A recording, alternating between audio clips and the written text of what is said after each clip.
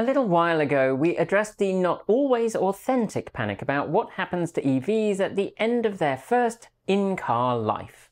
There's a link up here and down in the description for those watching on platforms that make it look like I'm just waving at empty space. If you missed that video, the TLDR is that after their first use in cars, battery packs can be reused in a bunch of ways, sometimes as whole entire packs, or the modules can be removed and good ones used to repair old cars, and the less strong ones used in more battery retirement friendly options like stationary energy storage. There's a lot more detail, so I recommend a watch if you haven't, but then I would, wouldn't I? But all that said, batteries do eventually wear out. The internal resistance rises, the ability to store energy decreases, and after maybe a quarter century of use, those packs are going to have done all the energy storage they can. So then we're going to toss them in a landfill. At least if you look at the comments on many of our videos, that's what's going to happen. But it turns out that thinking about things for a hot minute and then posting your opinion isn't always a great way to get accurate information. So today we're going to look at what happens when those batteries really do reach the end of their lives. Because as farm girl Nikki is fond of saying, claiming that they're just sent to a landfill is a load of bovine byproduct. But first, well, I heard about the channel you've been viewing with all over the neighborhood. So why didn't you ask us, baby? Didn't you think we could? Well, I know that a subscription is out of sight, but to shake a notification bell tonight, would it happen to you and me, baby? We'll show you how to charge it right. Yeah, or maybe not.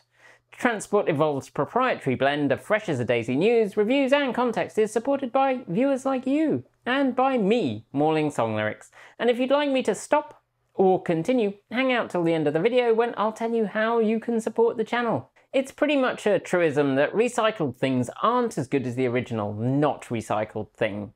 That's often down to the poco curante approach that both countries and individuals take to recycling, with wish cycling of non-recyclable objects contaminating the recycling streams and recyclable stuff ending up in the trash. Not to mention all those drinks companies coming up with their greenwashing of drink bottles to make it feel like you're to blame for all those plastic bottles, when it's really they who opted not to use glass. So while with metals and glass that statement is not necessarily true, with oil-based plastic, recycling often means turning it into something not as useful as the original object, but that we can at least not throw in a landfill. Things like plastic and resin deck boards or street furniture. That's in part down to the difficulty of accurately separating plastics into their many different flavours, not aided by the plastic industry's deliberate obfuscation of which plastics are actually recyclable. But that's a whole other rant. However, recycled batteries aren't kin of plastics in that way. And it turns out that unlike the output from a food replicator, there's a possibility that recycled EV batteries might be better than their virgin material sisters. So let's take a dip into the world of EV recycling and see where we're at. So you've got your dead cells that have been through lives in at least one, possibly two cars, and then spent some time in a tuk-tuk or a scooter or an energy storage project, and now they're not able to effectively store charge. These then need to be recycled. Now, an oft-cited figure is that only about 5% of lithium batteries are recycled at present. I've seen it in the comments enough times that it appears in my dreams. But that figure includes batteries in laptops, cell phones, scooters, e-bikes, personal massage devices, headphones, everything that we've taken to throwing lithium batteries into because of their high energy density. It took me a little detective work to find out why that figure's been linked to cars, and it appears in a Department of Energy Vehicle Technologies Office report from 2019. I contacted Call to Recycle, who had cited as the origin of that figure, and I had a few clarifying questions which I sent them. And while they answered, they weren't able to provide actual answers to my questions. So my current reading of the information is that it looks like it's for all lithium batteries, not EV batteries alone. The 2021 Lithium Battery Life Cycle Report from Circular Energy Storage Research and Consulting suggests that the proportion of EV batteries as a whole was only around 1.4% of all lithium batteries available to recycle. So that 5% figure is almost certainly bullpucky, to quote another spiky-haired dyke. In its most recent report, Call to Recycle indicate that in the US there's been around a 12.3% increase in collections. That means that the percentage of all lithium batteries recycled is probably still a pretty woeful 6-ish%. That's inadequate.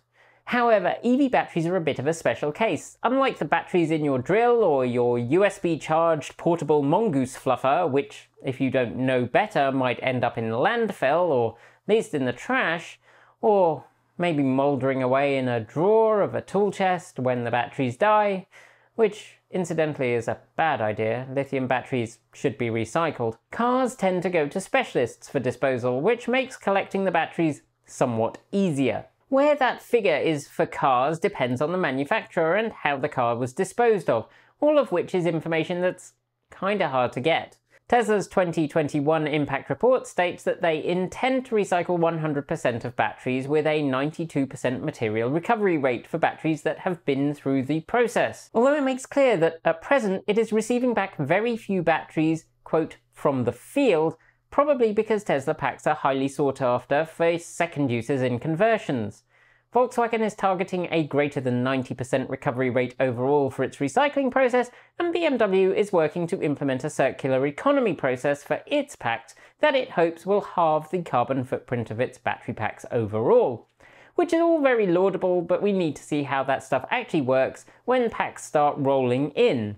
And the question then is, how do we get packs to roll in? Because across the world, rules about lithium battery recycling are... well, let's just say there are different approaches. The European Union is in the process of drafting resolutions for the bloc. Current proposals include a comprehensive framework of rules regarding the sale, use, design and recycling of lithium batteries, with responsibilities for everyone from the manufacturers to the end users and the recyclers set out clearly. There are proposals to include battery passports, with the origin of materials in the batteries being traceable to enable customers to accurately gauge the battery's environmental impact. What the UK will do, being as it's now outside the EU, is entirely up in the air, and given that the government last year decided dumping raw sewage in the rivers was fine, I'm not currently hugely optimistic about its plans, but they will probably involve inches and pounds. At the moment, the US is, of course, complicated.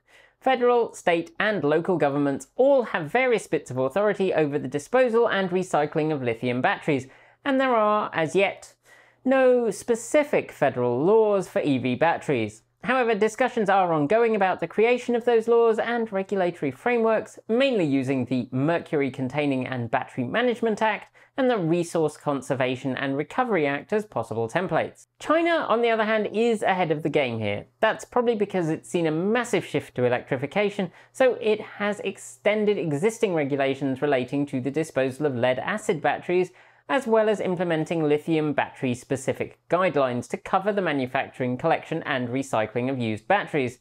And it's almost certainly that which has driven BMW, among other manufacturers, to prioritise recycling of batteries in China. There, for example, the BMW Brilliance Automotive joint venture has established a closed loop for reuse of raw materials from high-voltage batteries that are no longer suitable for use in electric vehicles. That program at the moment takes batteries from fully and partially electric development vehicles, test systems, and production rejects, and is planned to also accept end-of-life vehicle batteries. As I stated back in that first video on this topic, one of the challenges is that lithium batteries are, in general, lasting much longer than expected, so manufacturers are still waiting for the anticipated flood of worn-out EV batteries because they're just not worn out yet. Despite that, we've seen Volkswagen announce its own battery recycling scheme, and companies from Northvolt and Redwood Materials partnering with multiple automakers, and of course Tesla's long recycled its own batteries. Okay, so everyone and their dog has plans in place, but there aren't really a lot of batteries to test it on just yet. As to the question of how does recycling work, there are a variety of approaches, some of which involve chemical separation or what's called pyrometallurgical processes, where the batteries are melted. In this case, the aim is really just to recover the, quote, high-value materials. These are more traditional and generally result in somewhere around 50% of material recovery. What has happened recently is that the push towards circular economies has led to a shift to recover more materials from the batteries. Not just the fancy hard-to-get things, but also the metals that make up the casings, for example. These processes often involve shredding the batteries and taking that shredded material stream, pulling out the copper and aluminium, or aluminum if you prefer, and then taking the salts and the electrolyte and separating them out. But why bother recycling? First up, and perhaps most obviously, there's the cost benefit. These materials are valuable, and as we start to put more and more emphasis on keeping a livable planet, then continuing to rip up vast swathes of undamaged land to pull out materials and in the process polluting it is becoming less and less socially acceptable. Although there are some other methods of getting materials. We made a whole video about that too. There's also that dumping these batteries in a hole in the ground would be incredibly polluting, so it's best that we don't. Also, setting fire to things underground, which would likely happen if a damaged lithium battery was just thrown in a heap of lithium batteries, that can be really bad, and if you don't believe me, look up the fire in Centralia, Pennsylvania. But to go back to that truism that we started with, won't we just end up with worse batteries? Recycled batteries surely can't be as good as the ones made with fresh, shiny stuff dug up from the ground. Can they? Well, recently there have been several papers come out that suggest that no, they're not as good as virgin material batteries, they're better. A recent article in Joule cites the fact that while the crystalline structure of batteries made from recycled and virgin materials looks similar under a scanning electron microscope, the tap density, literally the density when you put the powder in a container and tap it a specified amount, so how tightly it packs together. The tap density of recycled materials is lower, making a larger pore volume for the same size of particle. Along with that, the recycled powders have a lower degree of lithium and nickel cation mixing, and the resultant powder has a lower binding energy. Ooh, that was a lot of words, wasn't it? And I'm not going to pretend to know what all of them mean, because damn it, Jim, I'm a biochemist, not an electrophysicist. But overall, what it does mean is that the recycled material's structure is subtly different from that of virgin materials, and the batteries you get as a result can have a longer lifespan and degrade more slowly. Indeed, the virgin material test cells in this study only managed 65% of the charge cycles of the recycled cells. Shiny. So the end result of it all is that we've got a good plan. All we need to do is make sure that there are some rules for folks to follow and make sure these fine words and pilot projects make it to actual functioning processes. Because if we do, we've got one solid part of a plan to stay living on this rock. That's it for today. Thank you for watching, and we'll be back soon with more. If you liked the video, be sure to give it a thumbs up and don't forget to leave your thoughts below or in our free to join Discord chat room. There's a link down in the video description. If you want a more generalised news roundup in the world of cleaner, greener, safer and smarter vehicles, check out our news roundup show every weekend. And don't forget we produce videos every single day on this network for you to enjoy, ranging from deep dives and features to tutorials, unboxings and reviews. If you haven't already, make sure you're subscribed to this channel and our other channel Transport Evolve Take 2 and give the bell a gentle ding to make sure you're told when our next video goes live. Thanks on behalf of the entire TE crew go out to the folks on my right.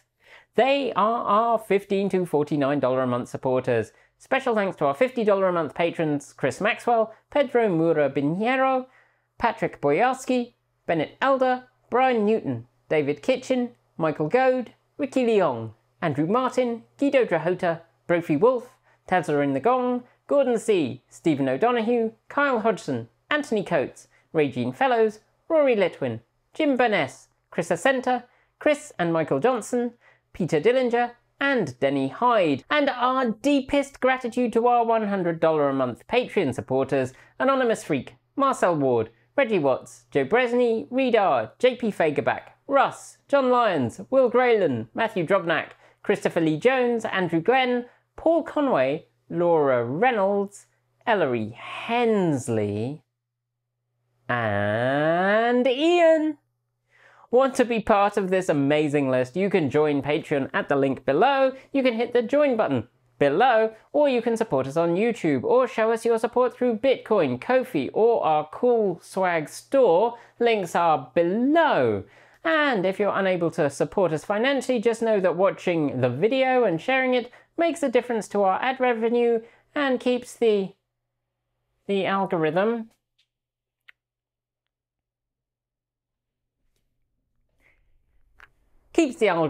well fed on things other than human souls.